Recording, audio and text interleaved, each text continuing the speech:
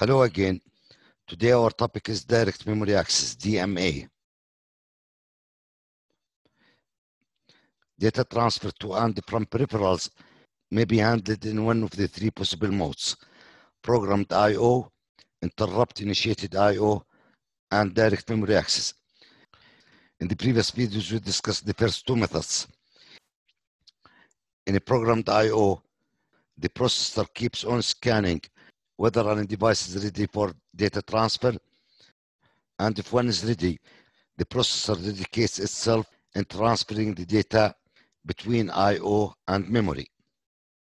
The transfer rate is high, but there is a waste of time on checking the flags, and the CPU cannot get involved in any activity during the transfer. In interrupt-driven I/O, whenever the device is ready for the transfer, it interrupts the processor. The processor completes execution, its ongoing instruction. Then it saves its current state, the retain address, and switches to data transfer.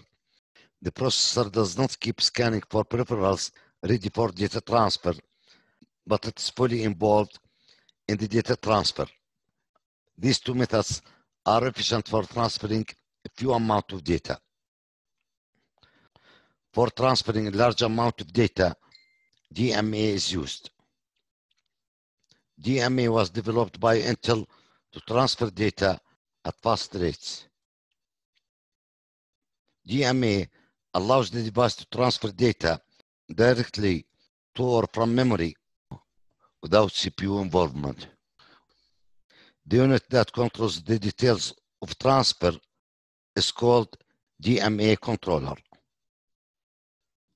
Suppose that one of the I/O devices wants to transfer data to or from memory. It sends the DMA request to the DMA controller.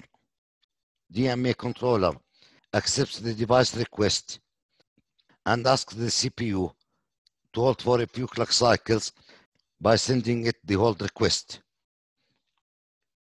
After receiving the hold request from DMA controller, CPU relinquishes the bus or leaves it and sends the hold acknowledgement signal to DMA controller.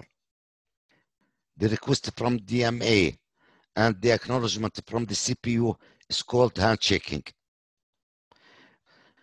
Now DMA controller becomes the master for the buses.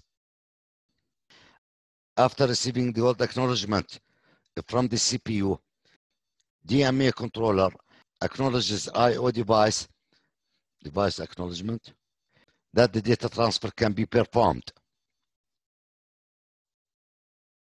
And under the control of DMA, the transfer is made between the I/O device and memory or vice versa. And here we have the control signal I/O read-write. When the data transfer is completed, the DMA raises an interrupt to inform the processor that the task is finished, and the processor can take control over the bus again and resumes its work.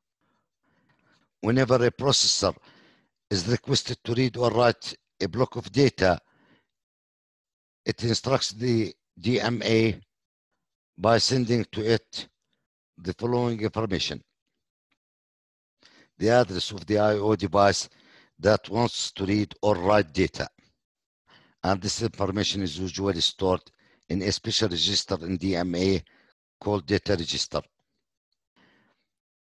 The operation to be performed, read or write operation, and it places this information in a read or write control lines.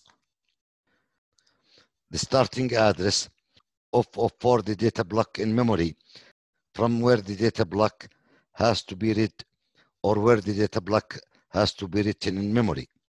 It depends whether memory is source or destination, and places this information in a register called start address register. And to complete the transfer, DMA should be informed of the word count, how many words are to be read or written, and it places this information in a word count register in DMA.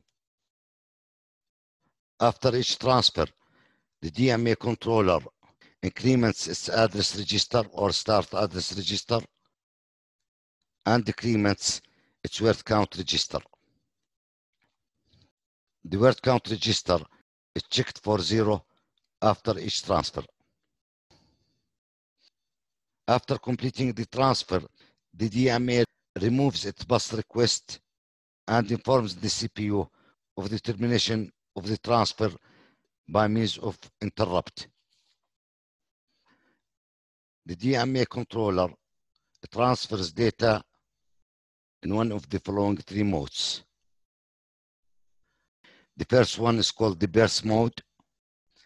According to this mode, once the DMA gains the charge of the system bus, then it releases the system bus only after completion of the transfer. DMA releases the system bus only after completing the transfer. During this time, the CPU has to wait for the system bus. The second mode is called cycle stealing mode. In this mode, the DMA controller forces the CPU to stop its operation and relinquish the control over the bus for a short term, 1 or more clock cycle to DMA controller. For example, after the transfer of 1 byte, the DMA controller releases the bus. So in this mode, the DMA controller steals the clock cycle for transferring every byte. And the third mode is called transparent mode. In this mode, the DMA controller takes the charge of the system bus only if the processor does not require the system bus. The main advantages of DMA are transferring the data without the involvement of the processor will speed up the read-write task. Next, DMA reduces the clock cycles required to read or write a block of data. Implementing DMA also reduces the overhead of the processor. The disadvantages are the cost of implementing the DMA controller and cache coherence problem can occur while using DMA controller. Cache coherence occurs when a DMA transfer changes the content of main memory that has been previously cached by the processor. So we'll have 2 copies of some data items. Compared to other modes of transfer, programmed I/O and interrupt-initiated I/O, DMA is more efficient for transferring large amount of data. For today, that's all. Thank you.